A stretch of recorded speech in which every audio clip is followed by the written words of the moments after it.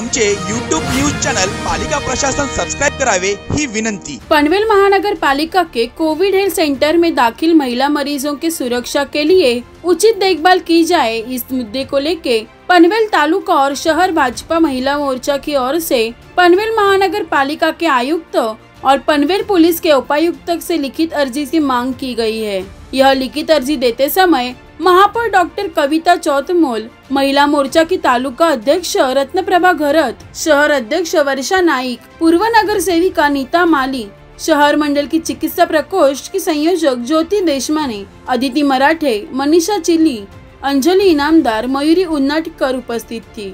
Video journalist सूरज कामले के साथ सुदीप गोलब जी की रिपोर्ट, पालिका प्रशासन पनवेल।